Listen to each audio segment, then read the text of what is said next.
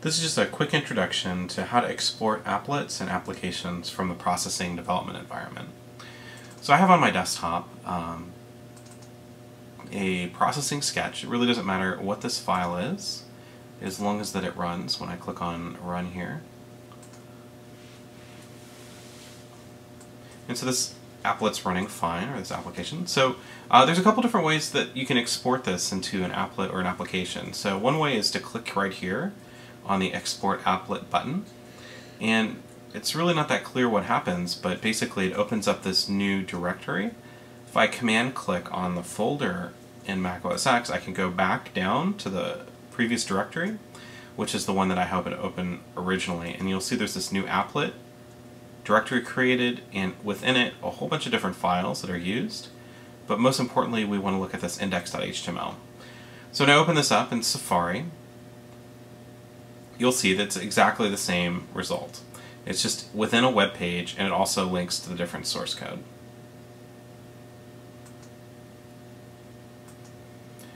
So the other way that you can export this is under the File menu. You can click on Export Applet. It will have the exact same result. But the other thing you can also do is export this as an application. This is going to be really useful if you want to export your application, if you have some sort of special security settings and that you're reading video off of the webcam, things like this. You'd want to export an application as well, and so the way you do that is under File, you choose Export Application. There's a couple different options here. You can choose which platform, such as Windows, Mac OS X, and Linux, and you can choose to show it full screen and have a stop button. And so I'll just export all of them just to illustrate what happens. And you'll see I have 3 new directories: Application Linux, Mac OS X, and Windows. I'm going to open up the Mac OS X one and just show you that this application does run, in fact, full screen. And it does have a stop button, which allows me to stop it. Now all the applications that run full screen, also if you hit the escape key, will quit them as well. So if that's not the desired result, you're going to want to change that. There's kind of a hack that you can find on the processing website to change that. But I wanted to show you something else that's very interesting. So what's nice about processing is it uses a JavaStock style comment, so you can embed information about your program on the top that will be automatically put into the web page when you export it. So you might have heard me talk about JavaDoc before, but we know about the other types of comments, right? We do // this is a comment. So we've seen these types of comments before, and then there's a /* and //. And this allows you to do a comment that would be multiple lines, so you could, say, comment out multiple lines of code rather than just one. So the JavaDoc comment is very similar to this.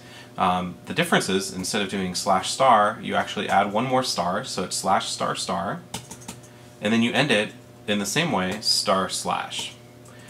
And so I can put within these comments a description of my application.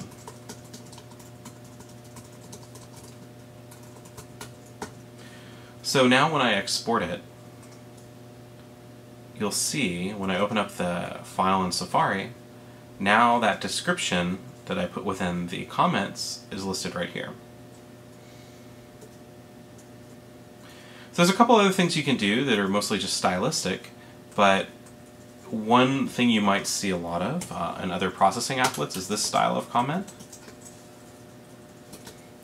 Basically doing /** and then an extra star, and then you start your comments basically spaced over.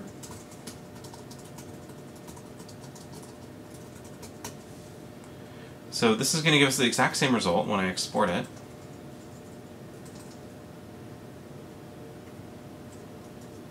But what's nice about this style is it kind of creates a nice header that looks different than the rest of the comments that might be in your source code. When I worked as a Java developer, we used this style. We would use, instead of 2 stars, I would use 5. And I like this, and I still use this to this day because I think it creates an even more emphasized header that's very obvious that this is the header in the JavaDoc.